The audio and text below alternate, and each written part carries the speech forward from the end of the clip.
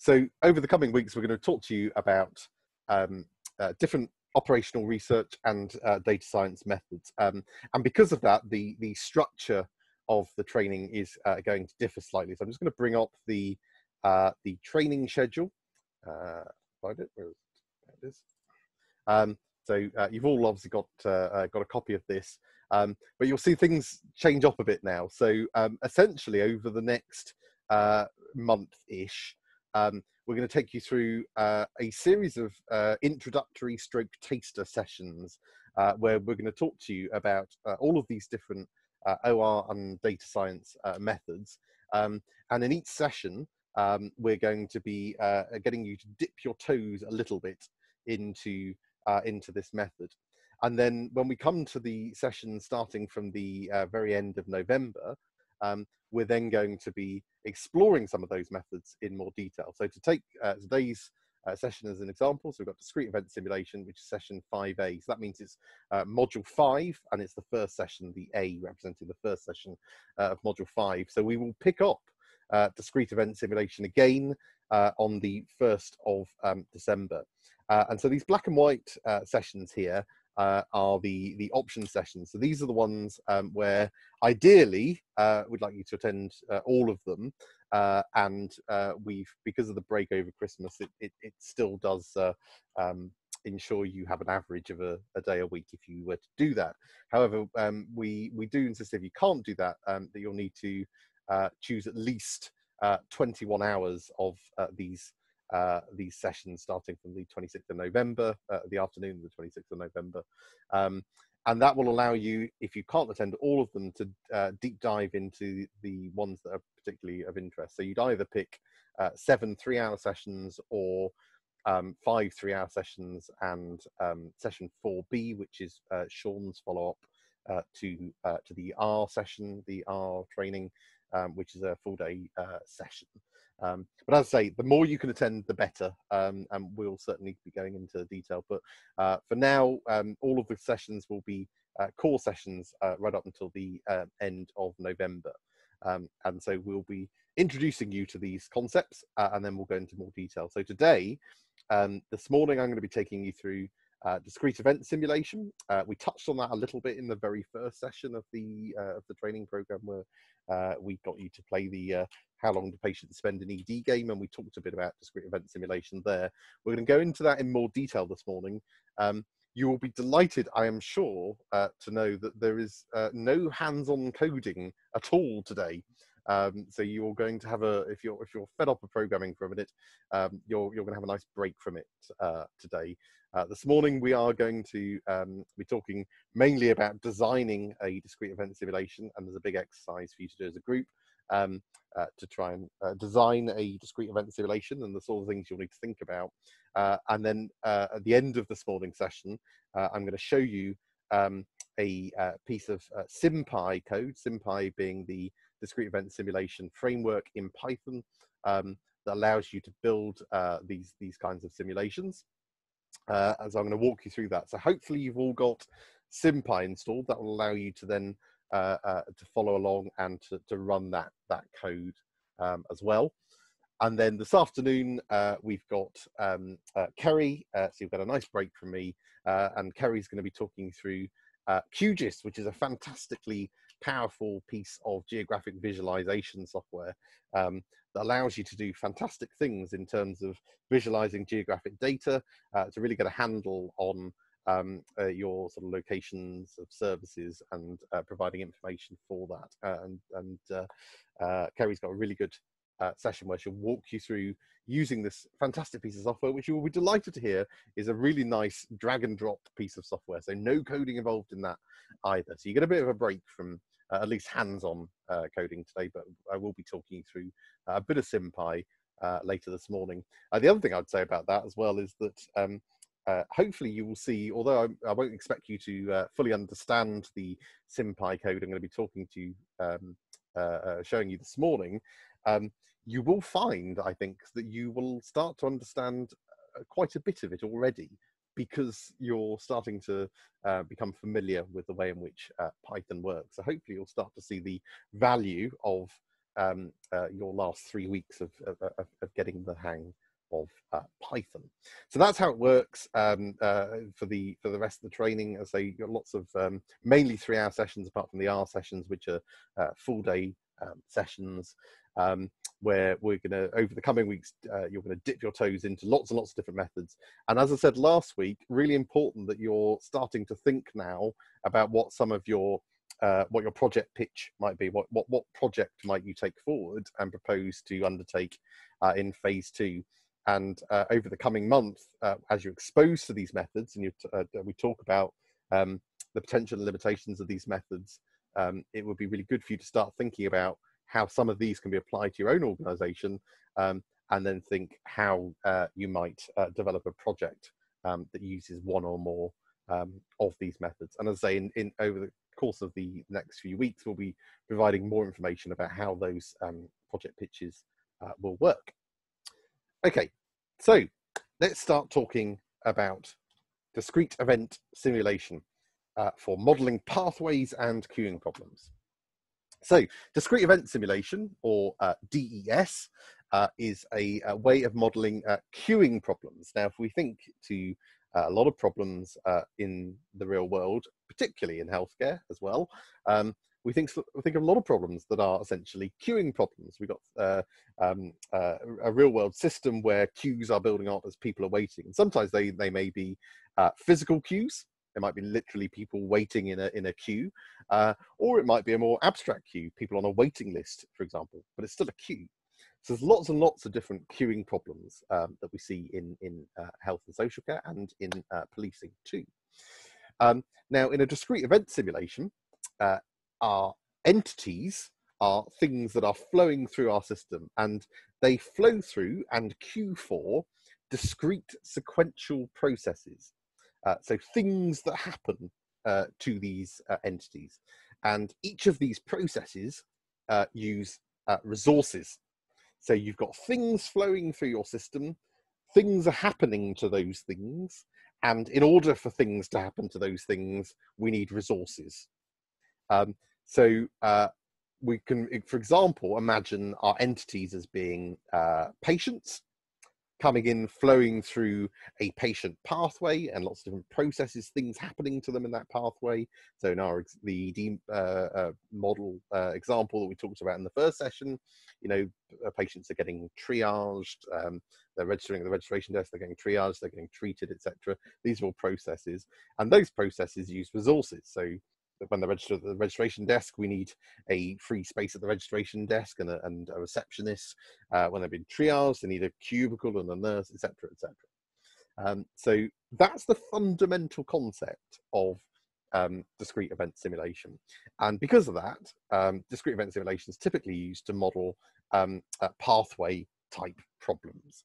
So as I say, what happens when patients arrive at the ED, or you know, the processes as people arrive into a GP surgery, or lots and lots of different things within health and social care that can be modelled in that way.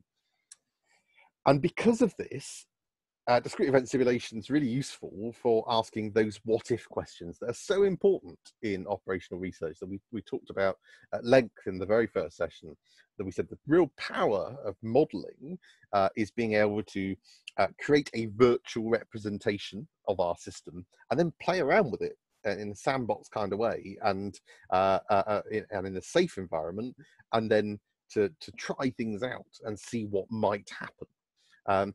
And discrete event simulation is fantastic for being able to do that for pathway problems, queuing problems. So we can say, well, you know, we've got a delay somewhere in our system. What if we were to do these things?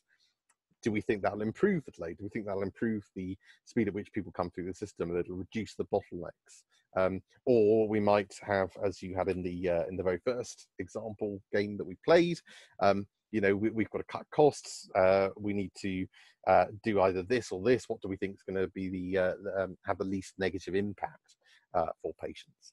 So it's really useful for those kinds of problems. So here's an example. Let's imagine we've got a patient arriving at the ED. They get booked in, and they're booked in by the receptionist. So we've got a patient arriving. So patients are our entities. It doesn't always have to be patients, so or people.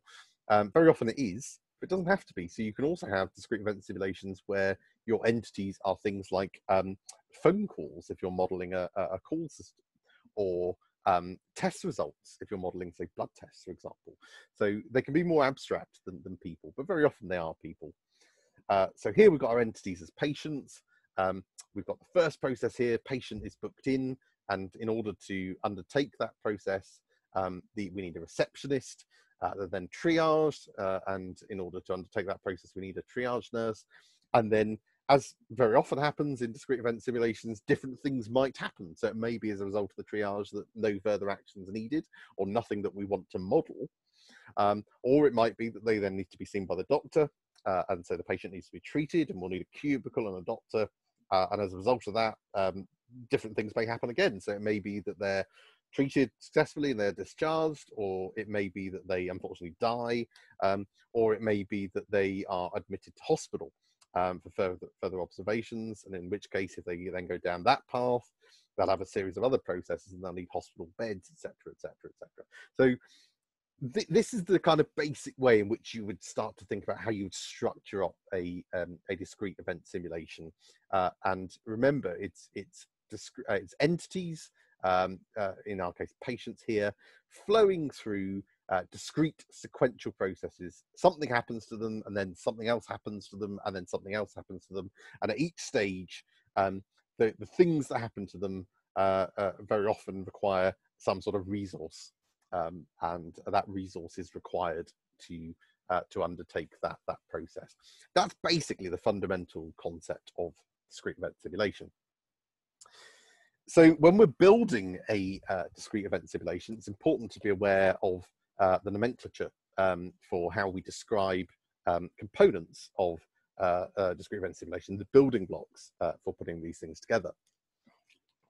And there are a number of these such building blocks.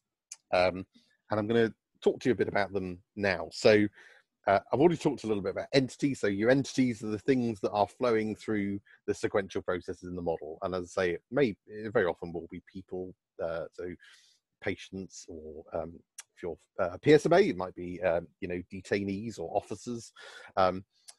Telephone calls, blood test results, anything that is flowing through processes can be an entity.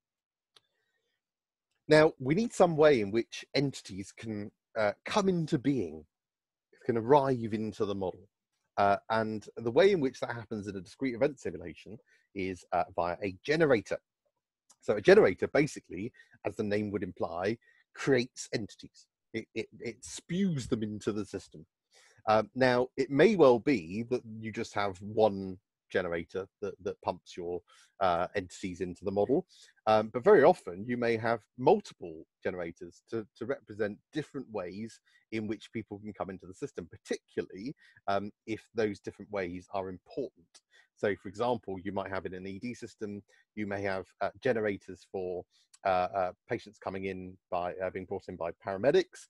You might have a different generator for people self-presenting at the ED, because the rates at which they come in may be different, and there may be other things that are different about the processes that they would follow, at least initially, for those patients. So you can have multiple generators, but you do need at least one. Otherwise, you'll have a very dull discrete event simulation that doesn't actually do anything. So as well as generators, those are the things that are going to bring our entities into being. There's also the concept of inter-arrival times. This is a fundamentally important concept in modeling. And an inter-arrival time, again, as the name might suggest, simply specifies the time between entities being generated or arriving into our model. Now, you may have, for example, patients arriving at the ED, and those who are self-presenting are arriving about every 10 minutes. So that would be our mean inter-arrival time.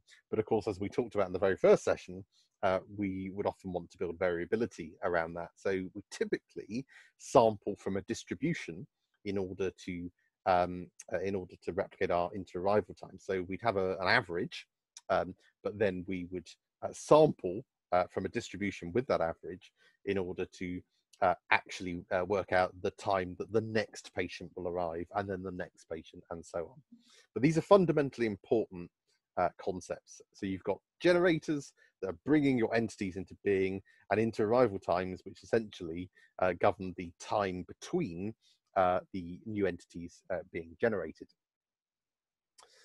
So then once we get into the meat of the model, we then have the processes, and those are represented by activities or servers. These represent those processes that we talked about. So the things we looked at back here: patient being booked in, patient being triaged, patient being treated, patient being admitted to the hospital, etc. Those are activities or servers. And those are the things that are going to be doing things to the entities. So triaging them or treating them or whatever it may be. And with any activity or server, there will be an amount of time that it will take in order for that process to complete. And that's known as the activity or server time. And again, you've already seen an example of this back in the very first session, where we said that, patients are coming in every 10 minutes, taking 2 minutes to be triaged, 2 minutes to be registered, 5 minutes to be triaged, etc., etc. And again, we talked about there the importance of building variability into those process times. So, and we would do the same thing when you're building a discrete event simulation in reality. We would have perhaps an average for how long those things would take, but we would then sample from a distribution with that average to then work out exactly how long it's going to take for this particular patient to be triaged, or this particular patient to be treated, etc. And the granularity with which you represent your activities, your real world activities, may differ depending on the kind of model you're building. So again, in the first session, we talked about the level of detail within a model. Are you going to go sort of very high level detail of this happens to the patient, then this happens, then this happens, or are you going to be going much higher level and saying, patient arrives, treated, bang, out the door? And there's no right or wrong answer. It depends what you're trying to do. And again, it depends on the question that you're trying to answer. You're trying to build the simplest model that will adequately answer your question or questions. So that's a decision that you would make for each model. And that's part of the design process in designing your conceptual model that you're going to have a bit of practice on today. So each of these activities, as I said, will require usually some resources for those activities to take place, which may be people resources, so things like nurses and doctors and receptionists, or there may be physical object resources, things like beds or cubicles or a reception desk. But either way, you need some sort of resource in order for that activity to happen. And of course, that's where the magic happens in the discrete event simulation, because there's no point modeling that you've got essentially a completely infinite resource, unless you're doing an infinite capacity model, which we talked a little bit about in the first session for slightly different reasons. But typically, you're going to want to limit that resource in some way. You're going to say, well, actually, we've only got 3 doctors on between these times, but then after that, between these times, we've only got 2 doctors, and that doctor may be called away, etc., etc. And we can model those things and see what impact it has, because those processes then can't take place until those resources are available. So it allows us to model that kind of detail. So clearly, in most systems, you're not going to have the situation where everything just flows through nicely and nobody ever waits for anything, because the real world doesn't work like that. They're going to be waiting for resource to become available. And so we need somewhere for our entities in the system to wait whilst they are waiting for an activity. And those things are known as queues within discrete event simulation. So these are essentially just where the entities are held until the activity has the capacity and required resources to begin. So, if you need a triage nurse and a free cubicle in order to do the triage, the patient will wait in the queue for that activity until those things are available. And of course, the beauty of discrete event simulation is then we can look at those queues, how they build up over time, and how that impacts the system to get some sense about what the delays are in our system.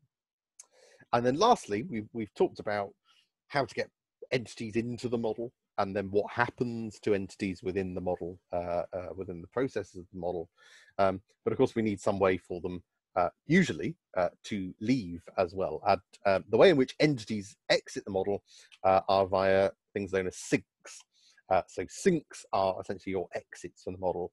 And like generators, you may have more than one. In fact, you very often will. So there may be different ways in which people can leave. And we talked about an example of that a minute ago. It may be that somebody leaves because they're discharged from the hospital, and it may be that they unfortunately pass away. It may be that it doesn't matter for the purposes of the model and what you're modeling in terms of the distinction between those two. But very often it will, and you probably want to model them slightly differently, not least because, hopefully more people will leave the model alive than dead in most cases. And so you'd have different rates, and also you may want to keep track of the number of people who have died versus the number of people who've been discharged versus the number of people who've been admitted, etc. And it's important to think about sinks not as the exit point from the larger system entirely. A sink in a discrete event simulation is just exit from the model that I'm interested in.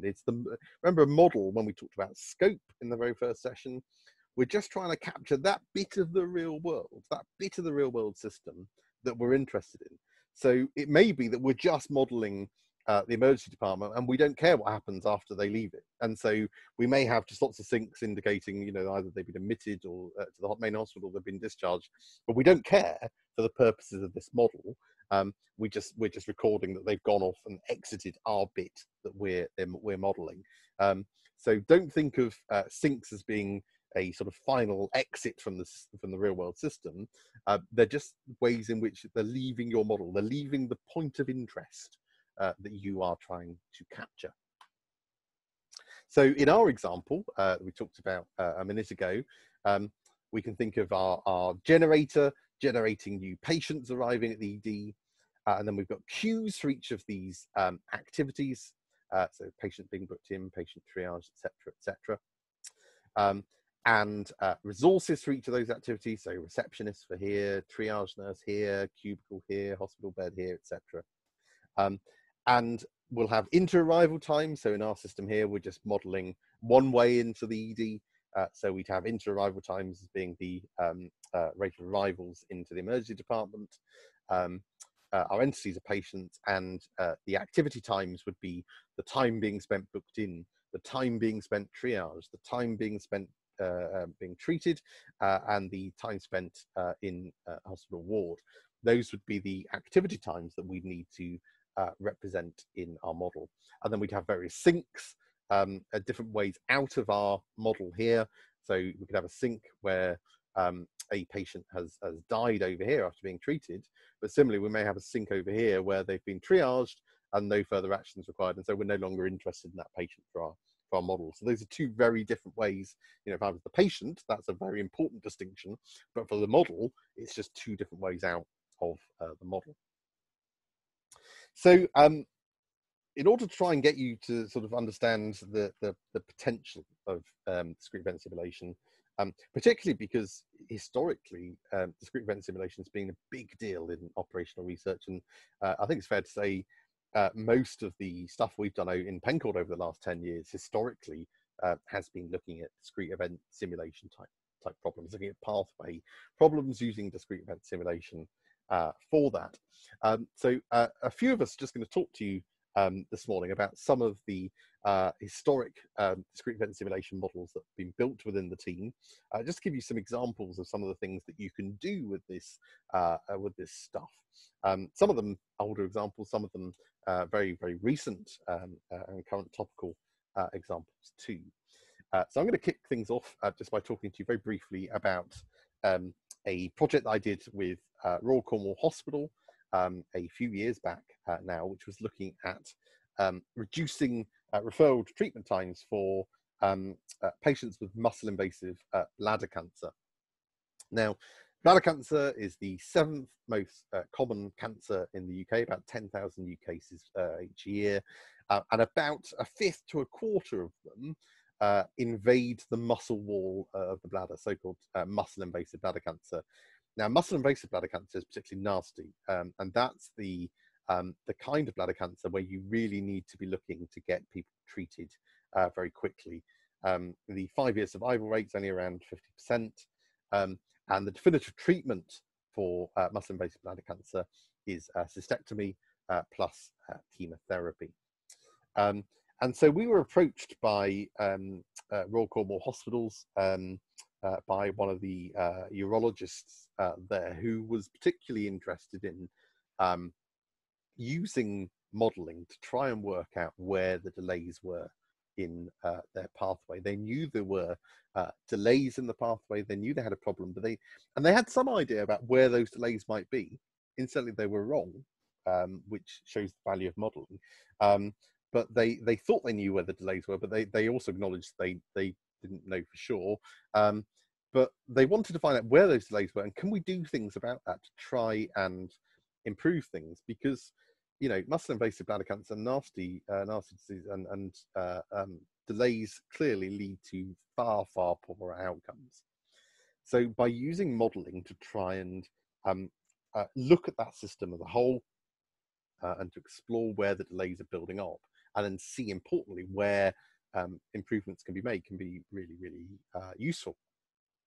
So we did some modelling. We took 2 years of data, 2015 to 16, and we used that to help parameterize a discrete event simulation model. We found that their time from referral to referral for definitive treatment was about 89 days at the time. And I say referral to referral for definitive treatment because so Royal Cornwall Hospital don't actually offer the definitive treatment. Their patients would then be referred to Derriford for that treatment. So we were looking at the time in which they first came in up to the time at which they would be referred to Derriford for their definitive treatment. So first thing we did was to build a model of what was then the current pathway. Now, this is a screenshot from a piece of software called Simulate, which we used to use, and which I mentioned before in the team. It's a nice piece of software. It's £3,000 per license, so it's very expensive. And it also has the disadvantage that, unfortunately, because it's a paid-for piece of software, you can't easily share models, and kind of goes against our ethos. We want to be able to share things openly with people. So, but in case you're wondering, this is the system we use at the time. But you can see the core components here that I've just been talking about. The idea of generators bringing in this case, new referrals into the system, and then activities. These are the little plus signs here, the little first aid kit signs, and then these little tanks here represent the queues for those activities. And then different branching paths, and then a sync at the end as they leave. So basically, patients were coming in, they get a cystoscopy, they then get referred for a TURBT, which is a transurethral resection of the bladder tumour. And then two parallel things happen at the same time. They get a discussion of the case at their multidisciplinary team, and they get contacted by a nurse specialist or a local urologist to discuss their diagnosis. Once both of those things had happened, they would then be simultaneously referred to Derriford and also referred to an oncologist. And once both of those things would be done, that they would essentially exit our bit of the system. So clearly they haven't left, they haven't been treated, but we're not modelling the treatment, we're modelling the point at which they have been referred for definitive treatment. So a nice example of what I literally was just talking about. So the key thing we wanted to use this for was, first of all, to find out, well, where are the delays? And you can probably already see just from this little snapshot where some of those delays may be building. So we found, actually, it's a poor example because it didn't capture it where the real problem was. But when we ran this in earnest, we found that the first bottleneck was the wait for the transurethral resection of the bladder tumour after the cystoscopy. That had an average of 43 days from cystoscopy to the TURBT, which represented about a third of the time that the patient was in this bit of the system. So from the referral to being referred to Derry for their definitive treatment, about a third of the time was just waiting for this TURBT. So it's a big chunk of time. The second big bottleneck was waiting for the nurse specialist or urologist to discuss the diagnosis and treatment options with the patient. And on average, that was taking about 25 days, about 20% of the time, so about a fifth of the time they're in the system, was actually just waiting for a nurse to contact the patient and talk to them and say, unfortunately, this is your diagnosis. We need to discuss treatment options. How do you want to proceed? So it's a pretty big wait for something as vital as that. So clearly, those are two big things that were jumping out. So what we did, we took this model along and we showed, we got the consultant urologists, other people involved in the pathway, nurses, etc. Sat down in a room. In fact, we sat in a cafe. It was very nice, had a nice brownie. And we sat down and I showed them the model and I said, this is where your delays are building up. What can you do about that? Can you think of some things that would change that? And it generated a fantastic discussion as they all started talking about, maybe we could do this, maybe we could do that. Because they were motivated by knowing finally where the delays were actually happening. And they came up with some suggestions. And as they came up with those suggestions, I was then able to test those changes live in the model and say, well, okay, well, the model predicts if you were to do that, we think you'd, this would be the impact. And so they came up with a number of ideas. And two of the key ideas that they settled on were, what if those we're pretty good as consultant urologists at picking up suspected muscle invasive cases, and they thought they were pretty good at that.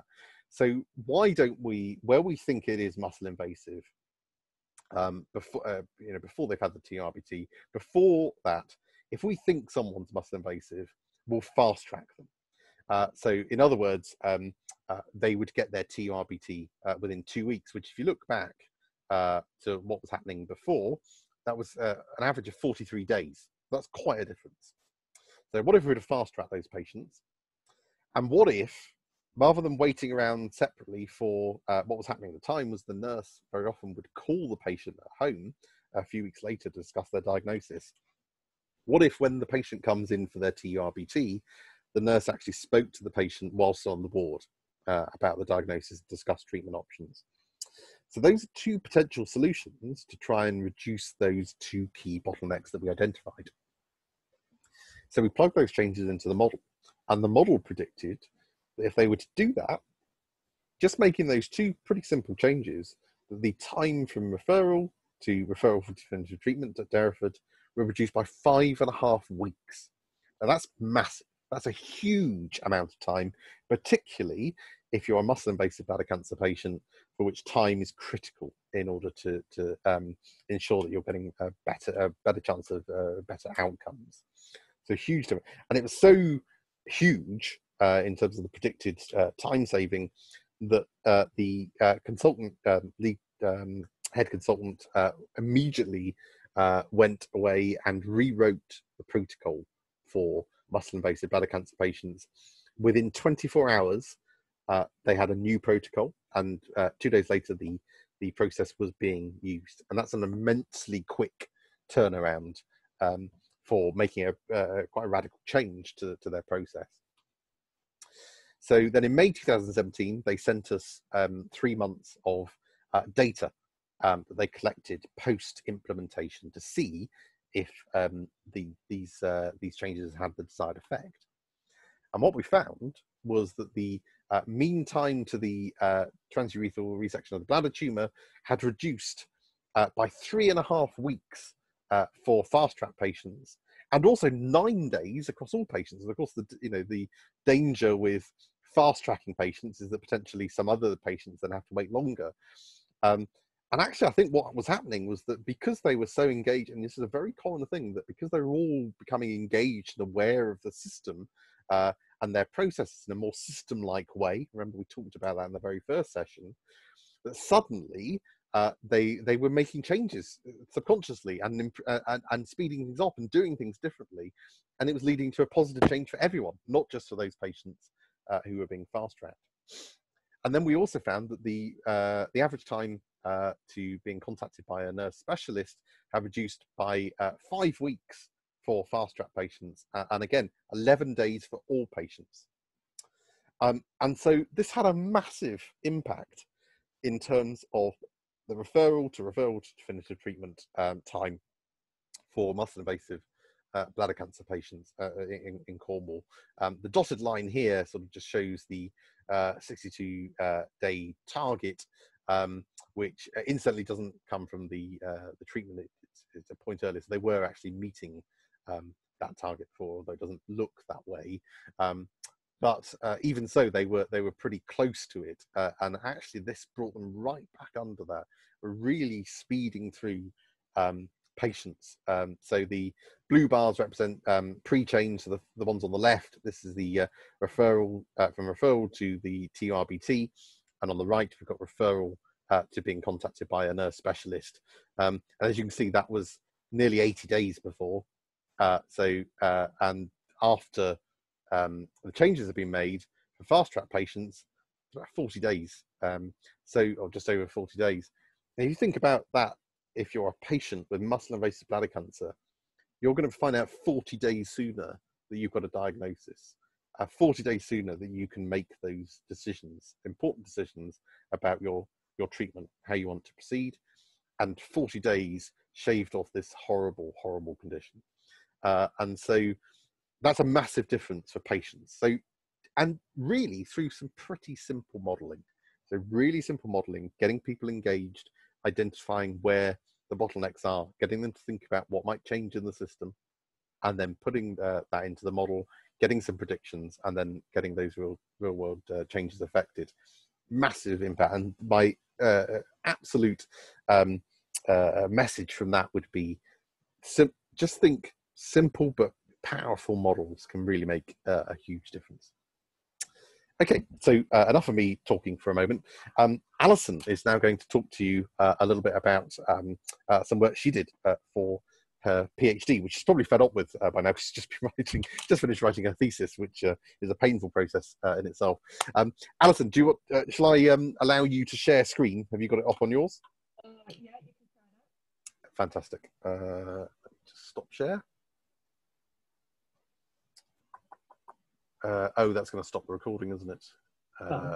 Hello? Have you got the PDF? Could you put the PDF? Yeah, let me bring that up instead, I think. So does that mean you'll have to slide it around a bit? Can you hear me okay? Do I need to move my laptop? You're a little bit faint, Alison, for me. I don't know if that's the same for anybody else. How about if I'm here? Does that work? Yeah, you're sort of dipping in and out a bit, so talk far louder than you think you should, I think.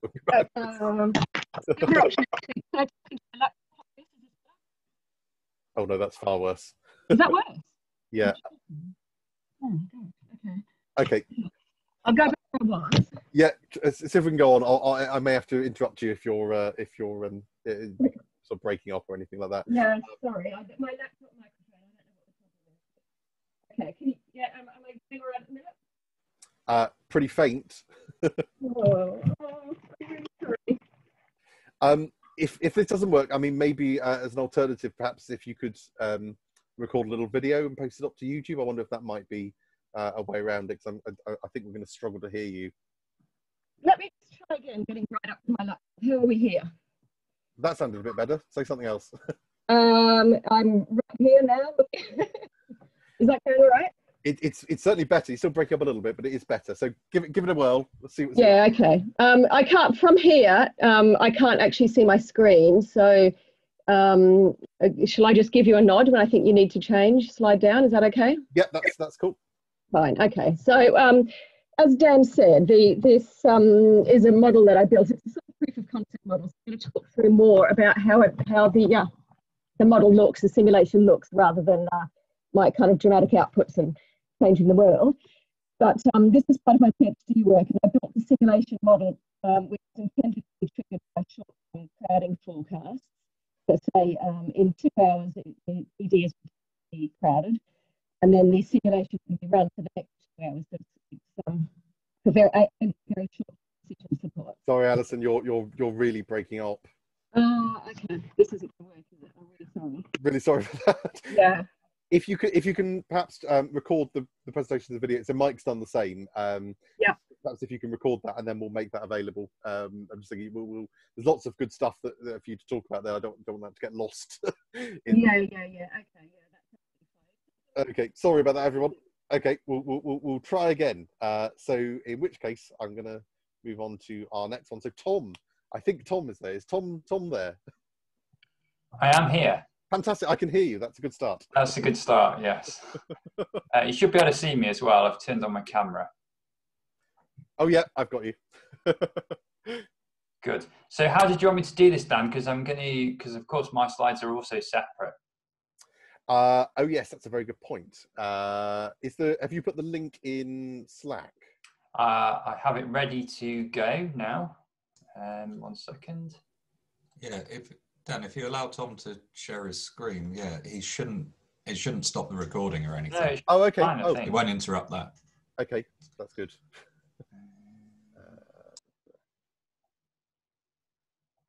So shall I try sharing my screen?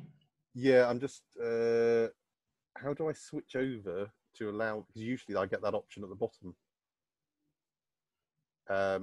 So it says you've disabled screen sharing. Let me see if I can do it in here. That's really annoying, isn't it? I can't seem to enable screen sharing without... Oh, hang on. I can stop sharing. That will keep the recording going, I believe. Yes, I'm still recording. We look great here. Sorry, I apologise. We probably should have practiced this. All participants. Right, now you should be able to do that. That was really smooth and polished. There we go. Hooray! It's still recording. Good. Okay. Can I just check you can see the screen? And well, let me launch this because I've had problems before where when it launches, people can't see it.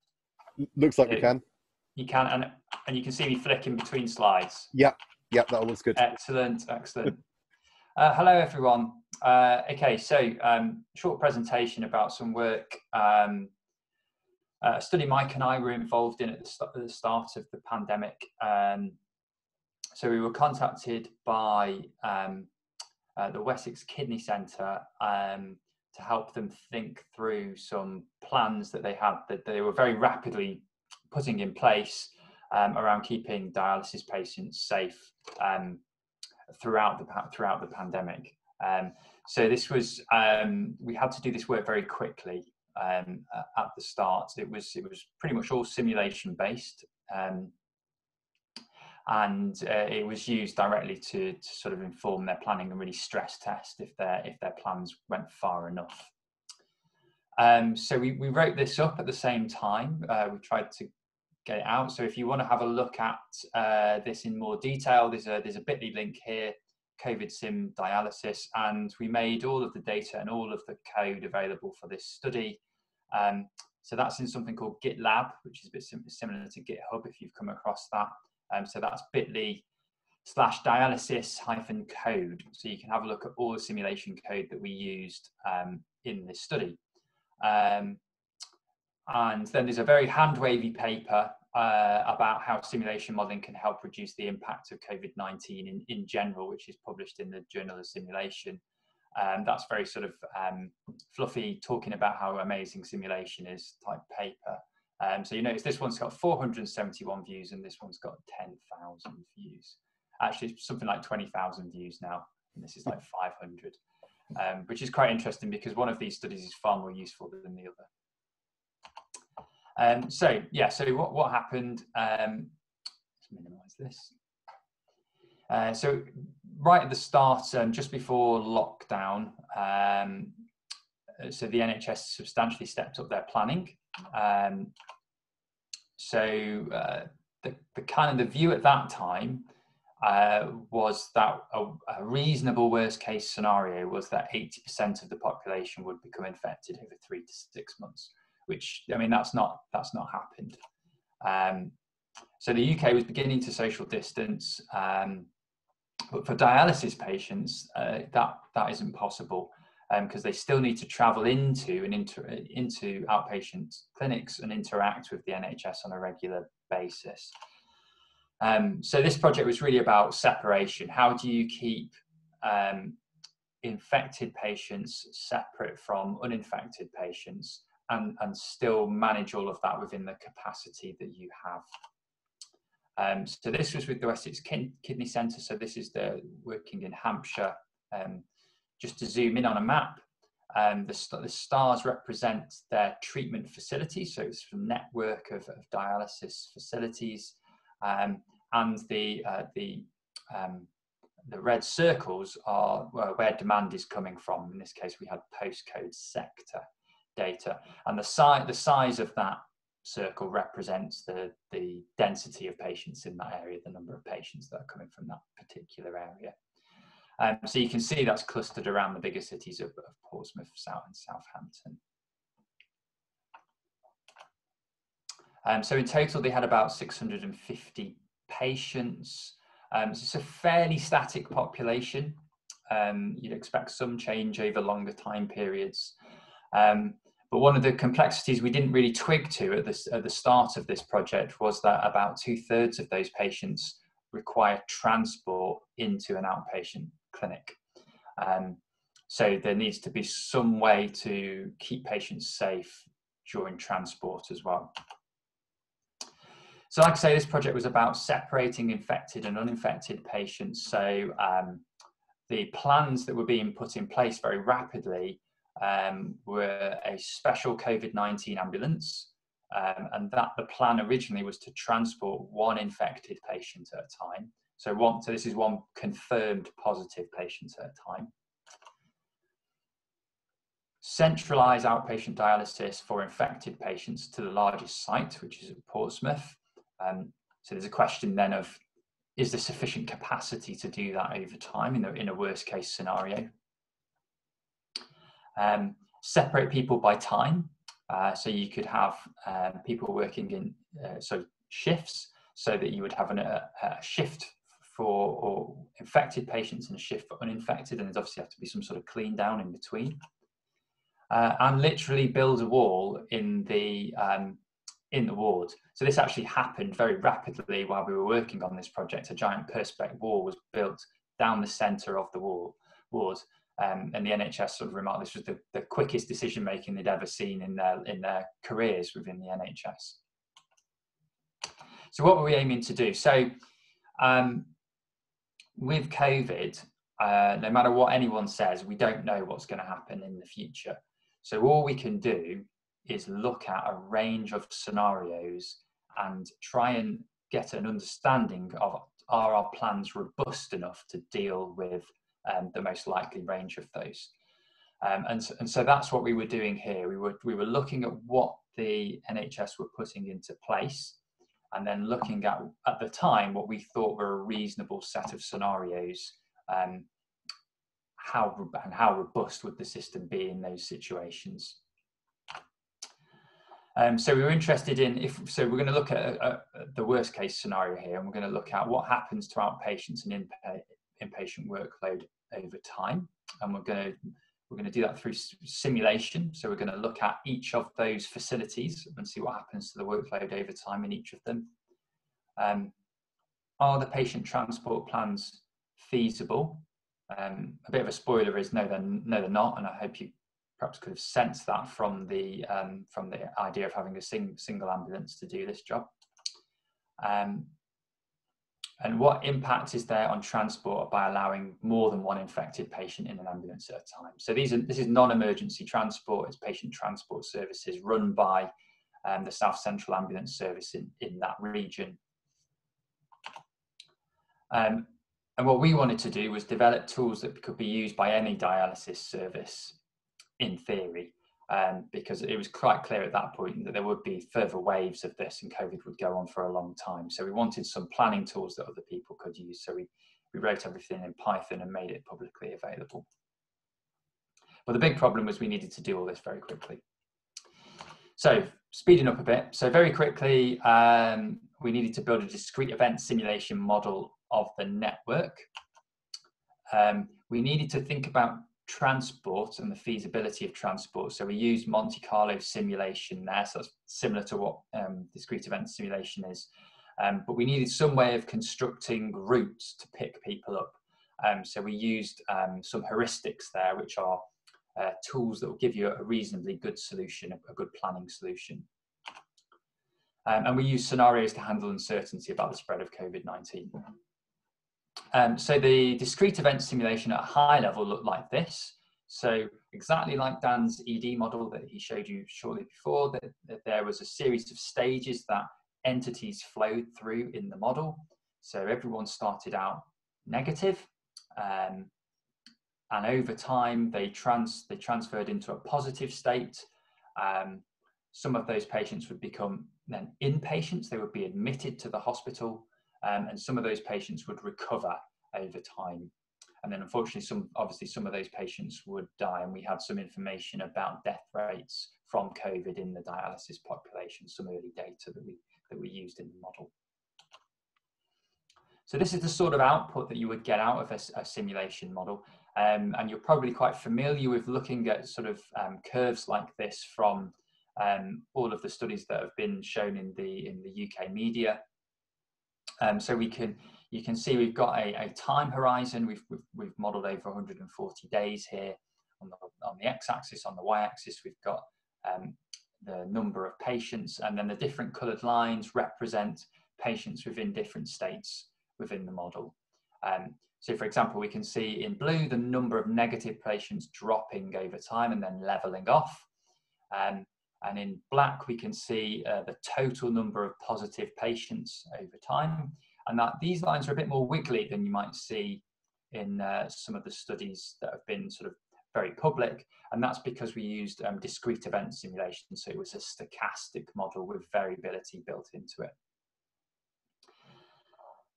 So we had a set of these for each of the facilities that provided dialysis. So we can see these here, and we could plot all of those at the same time, and then run different scenarios through the model. So here we're looking at the reasonable worst case scenario, and what would happen if we centralized care. So we can see here, this is HU is the main hub, which is at Portsmouth, and we can see this is where the most positive cases are. Everywhere else, you see a dip in the number of patients there, and that's because their patients are gradually becoming infected and are moving towards this centralized hub.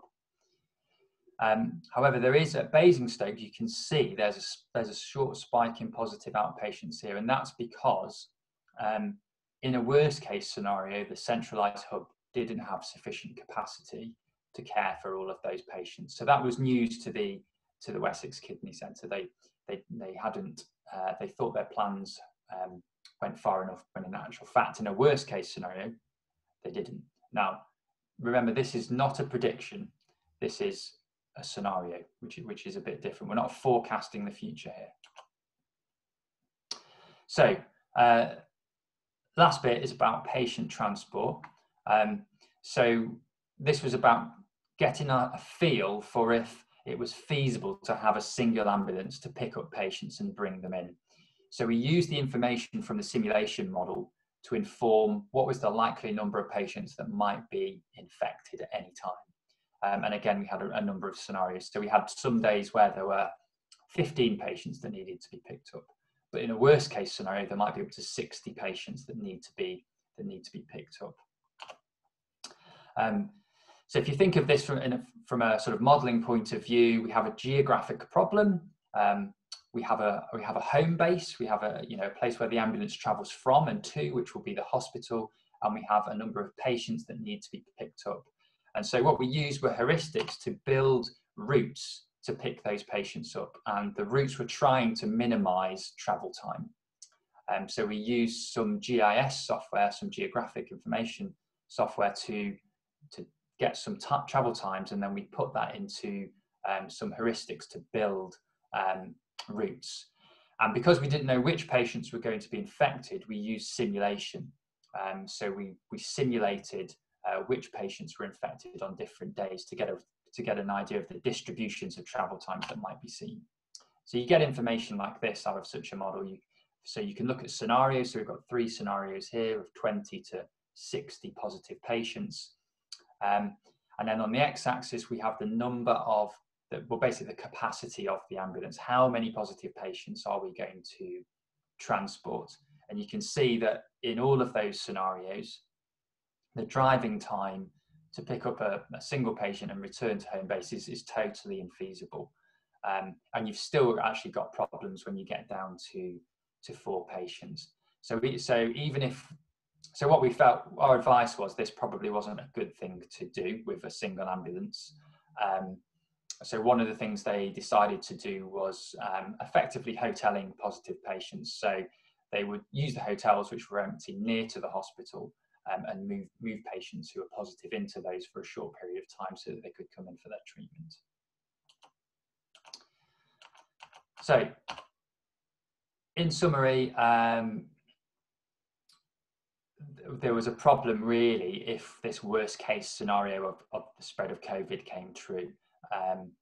They wouldn't be able to keep all patients at a single site. There was also, I didn't go into it, but there was also an issue with inpatient capacity at the centralised site that was likely to be breached in a worst case scenario. And then we gave them some evidence around the planning of transporting COVID patients that really that wasn't a feasible approach, and they needed to think about that. Yes, there were savings from allowing more patients positive patients into the ambulance at any time, but there was very little benefit from taking that approach in general. It wasn't feasible. So what actually happened? How did this project work in practice? So we spoke to them first on the 18th of March. It's all a bit of a fog now, but I'm pretty sure that was pre-lockdown. So we got anonymized data very quickly. It came within the hour. That's the first time that's ever happened in a project. So we agreed to deliver preliminary results within a week. So it was a very busy week, the first week. But the bit about the transport was something we didn't really twig to start off with. So those were 2 separate intertwined modelling projects. And we only really realised about the second one towards the end of the second week, so that we then had a very busy weekend. We had to do this in a very collaborative way, so we had to work directly with the NHS. So sometimes that was just Mike, for example, who was having a Zoom call with the NHS while I was sat at home, feeling quite old and scratching my head because I'd forgotten how to do some of these things. So it took us 2 weeks to do all that work. It was quite a lot of work. And it's all there for you to take a look at and learn from, importantly. And that was one of my big objectives from this, because we didn't know what was going to happen. But ideally, we would have some material that other people could then either learn from or use in the future. So that's available for you to check out. Please do. And feel free to ask me any questions. Thanks, Dan. Brilliant. Thank you, Tom. That was fantastic. So before we move on, does anybody have any questions, either for Tom or for myself, about any of the project or anything we've talked about?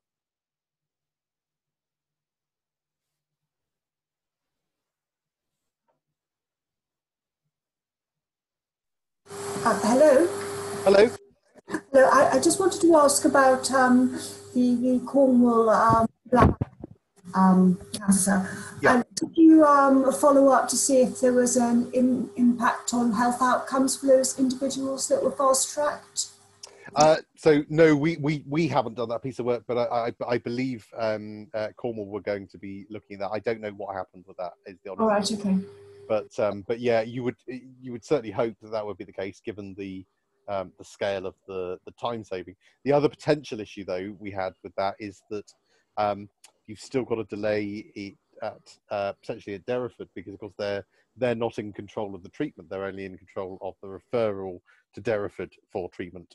So if there are any delays in the system at Derriford, then potentially that could have had a knock-on impact as well.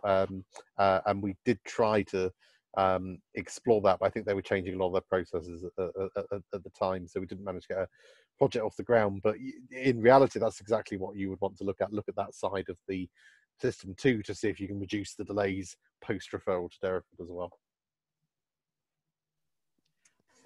Hi, can I ask something? Yeah, sure. The urology example seemed like a very nice, clean process that was easily separable from everything else. And how common is it that you find that, whereas Tom's example seemed much more intertwined with other factors, and that I'd imagine would make it more difficult to model? Yes, you're absolutely right, and I have to say, I think for a number of reasons, I think the bladder cancer work was quite atypical of, we managed to get good solid data. We had fantastic engagement all the way through. We had, immediate impact. The idea of getting somebody changing a system within 24 hours of delivering the results is unheard of. So this was quite atypical in that sense. So you're right in that, in reality, you would have a lot of complexities, interlinking bits of the system that you have to deal with as a modeler. And sometimes that means using Tom and Mike's approach, which is where you say, right, okay, well, that's a really important thing that we're going to need to model. So we need to effectively have two models, two modeling problems here that we need to deal with.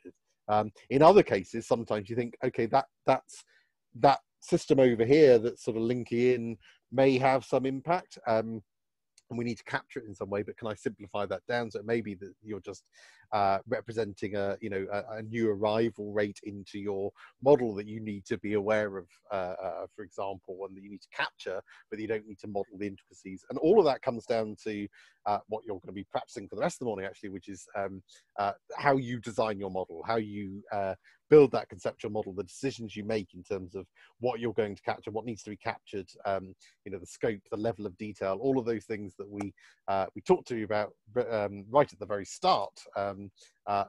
That's all of the things you need to consider really as a modeler. So you're absolutely right. I think the bladder cancer project was a beautiful project for a number of reasons, but you're right, it was very much more standalone than some other projects that we've done, where things get very quickly messy, I think is fair to say. Hello, can I ask a question about the travel times that were used in the second model that Tom explained? You said about that you used some geographical GIS software to get the travel times for the different locations. I wondered if you could explain a bit more about how that worked and what the process was for that. So Mike uses a piece of software called Routino, which is open source. So Routino can generate travel time information about routes. Now that is, so there's some shortcomings with that data. So the data is deterministic for a start. So it will give you different types of speeds on different roads and things like that. But it will give you it takes this amount of time to get from A to B rather than a distribution. And the second thing is the travel times or the travel speeds that it uses aren't always realistic. So Mike might be able to chip in here, but we sometimes calibrate that information against a different source so that we get a sort of adjusted travel times for some of these routes. And it escapes me this morning if we did that. We did, we did. We calibrated against Google. Dear. Yeah. So Google's the best source personally. So all travel time modeling and that, I think, sort of pales in comparison to what you can get out of Google. The issue with Google is it's not free. So we tend to use a free and open source approach calibrated, if that makes sense. Yeah, thanks. So for the Google, you said that Google's not free. I thought they have an API that you can use. Is that not free to access? For a certain amount of data, yes. Right. Thanks. Yeah. For a certain amount of data, but you, I think. Well, Mike may have a view. I mean, I kind of think our approach is good and it's easier. What's your view, Mike? Oh, sorry, I was muted. So my view is all GIS information is wrong, because, you know, on any particular day, any particular circumstances, you can't precisely predict even the travel time something's going to take. The question is it reasonably accurate enough for modelling? You know, and you go back to think, well, what am I trying to do here? Is it absolutely essential that I get this to within the right minute, or am I trying to work out roughly where do I think is the best place to go normally?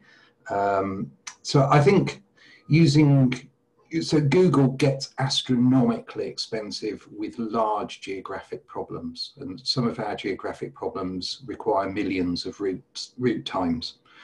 It's a feasible solution for a small number, but you still then, you know, what are you going to predict? You're going to predict travel time during the day, during the night, rush hour, non-rush hours, in ambulance, not an ambulance, is an ambulance with blue flashing lights.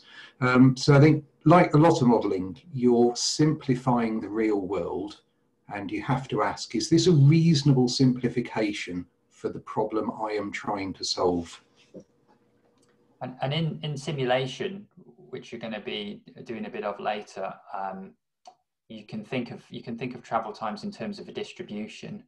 So in some of the simpler models that I've done around ambulance travel, we've looked at, you know, the range of times it might take to get from point A to B, and plug that into the model and sampled from it. Now that's still a simplification, but it does help a little bit with some of the problems Mike was describing, but it won't help you with models that require millions and millions of routes. It will quickly become an infeasible approach computationally if you do that. I'm going to have to move us on, I'm afraid, but thank you very much for those questions. If you do have any further questions, please, you know, contact us on Slack. I'm sure Tom, Mike, and I will be very happy to chat further about any of these things. We'll also get Alison's presentation up for you. Mike's also recorded a video which we'll link to about some work that he's been doing. So there's lots of examples, and it'd be worth you having a look at these examples, because I think it gives you a really good sense of some of the things you can do with this stuff, and a lot of it is, you know, getting those creative juices flowing and thinking about how you can approach things. So I've talked long enough, and what I'm going to do is suggest that we have a comfort break. But before I do that, I'm going to set you your main exercise so that you can go and stretch your legs, and then plow straight on with this exercise here. So this is a group exercise that you're going to be doing this morning. So I want you to work in your peer support groups, and do remember that we've put your links to your Zoom calls and Teams calls in your channel description under your channel titles, so you can easily access them there. So so ignore the groups of 3 to 4 bit. What I want you to do is to read this information here, which I'll just briefly go over. So we've got a local GP surgery which has 2 receptionists, 3 GPs and a nurse. The surgery is open Monday to Friday from 8:30 till 6. Patients who want to see a GP must first call into the surgery, where a receptionist will ask what the problem is, and then pass their details to a GP to call them back. Now, when I say the patients have to call into the surgery, it pointed out to me the other day, thank you, Kerry, I mean telephone call. So that could be misconstrued. So they have to telephone the surgery first, and the receptionist will take their details. Within a few hours, usually GP will call the patient back, and they will triage the patient over the phone initially. Now, the GP may decide that no further action is needed, or they might prescribe some medication for the patient, which will be ready to collect from the reception within an hour. But in some cases, the GP may decide the patient needs to be seen in person, so they can perform an examination, physical examination. And these patients are asked to come into the surgery, and they're then seen on a first-come, first-served basis by the GP who asked them to come in. Now, the GP may provide the patient with a prescription as a result of that, which will be handed directly to the patient by the GP at the end of the consultation. It may be that some tests are required, and if so, the GP will ask the patient to speak to the receptionist on their way out, to book in an appointment with the nurse to perform the test. As well as answering calls from patients looking to make appointments, the receptionist will also deal with calls inquiring about prescriptions and test results. They'll provide prescription slips to the patients, they'll book appointments for patients with the nurse, and they'll carry out other administrative duties. The nurse, in addition to performing tests for patients, also runs a daily 2-hour weight loss clinic, which provides advice to anyone who wants to speak to them. People wanting to attend the weight loss clinic simply arrive at the surgery during the clinic slot, and they wait to be seen by the nurse. Now, the GP partners have approached you as they're very pleased with how the weight loss clinic is going, and they'd like to set up a nurse-led quit smoking consultations within that same clinic.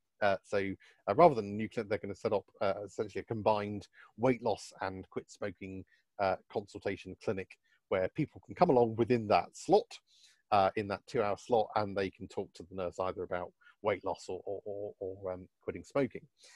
But they're unsure whether the nurse they've got currently has the capacity to lead these consultations, or whether they need to bring in a second nurse who would run a dedicated and separate quit smoking clinic. So separate from the weight loss clinic, they'll have another nurse that runs a quit smoking clinic completely separately, to try and avoid lengthy waits to see the nurse, who's also, of course, doing tests as well as the weight loss stuff. So they've asked you to build a model to help them better understand this. Now, the good news is you're not going to build the discrete event simulation model here, in case you're worried, but this is a good example of the kind of problem that you may well get in the real world. So what you're going to do in your groups, the first thing I want you to do is to draw a process map of the system we've described.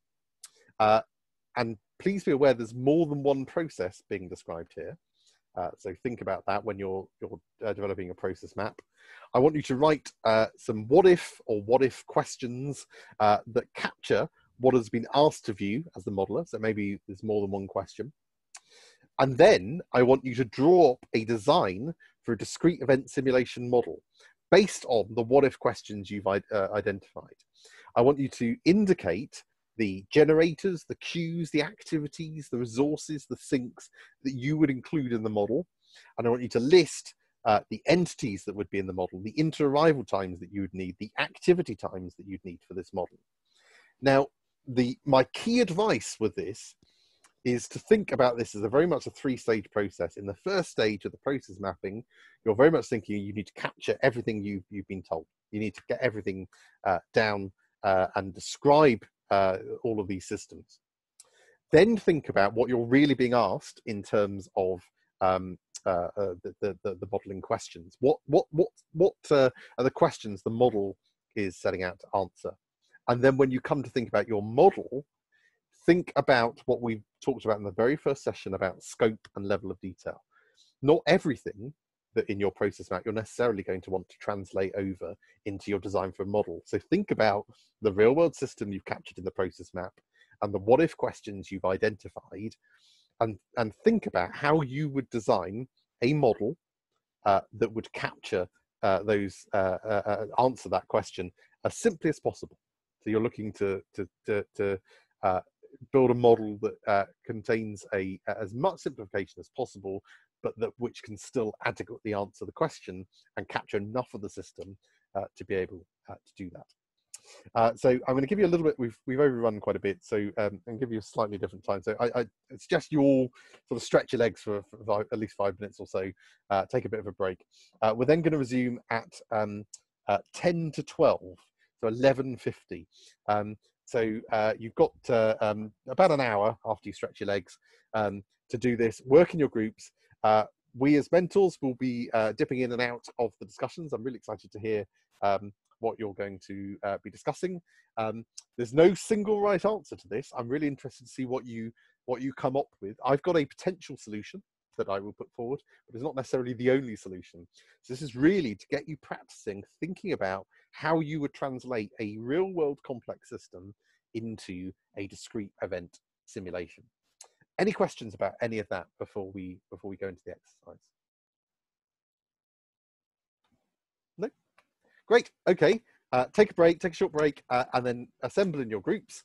As I say, we'll resume at 11:50, and I'll be really curious to hear some of the designs that you come up with. So remember, process map the system, then extract the what if question or questions that you think have been asked of you, and then design your model using indicating all of these components that we've talked about, entities, generators, queues, all of that indicate how you think this model will look.